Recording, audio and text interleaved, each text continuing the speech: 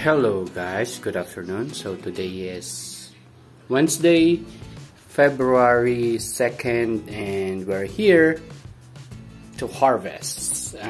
I don't know if it's visible, but the edges is turning dry already, and the small pinheads are dry together with this, so we need to remove that.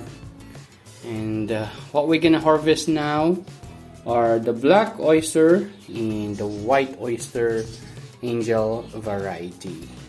But as you can see, the pinheads there actually dries out, so I need to clean that up. I'm not sure about this one, but we do have new pinheads on the black oyster mushrooms, and on the other bags there's no significant changes. So let me just pick that up first. Give me a minute.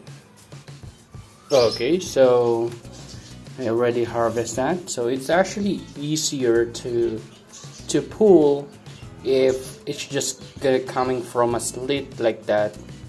So what we have are is a black oyster mushroom that weighs 92 grams.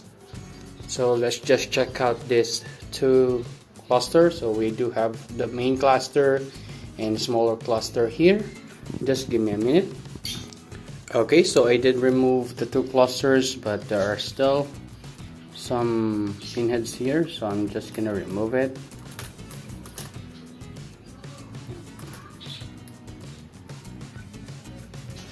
So let's see, it's 71 grams, so that's not bad.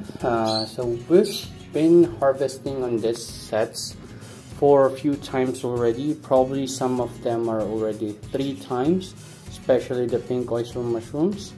But I think most of them are 2 flashings already. So that's it. Thank you very much, and let me just show you our mini growing area here. So I do have some other clusters to harvest, and it's here. It's not included here. The bags that's on the incubation that is giving me some fruits already. So I've been harvesting them almost every other day. And that's it. Thank you very much for tuning in. See you next video, guys. Bye bye.